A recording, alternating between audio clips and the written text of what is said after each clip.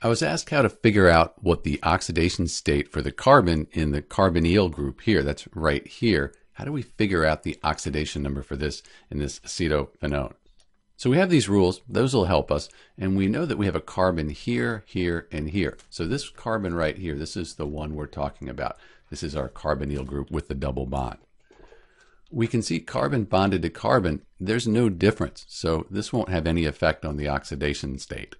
But the carbon bonded to the oxygen is -2, except when it's in peroxides or bonded to fluorine. So this oxygen is -2. That means the carbon here, it has to be +2. So the oxidation state on the carbon here in the acetophenone, that's going to be +2. And you can see clearly we're talking about this carbon right here. This is Dr. B, and thanks for watching.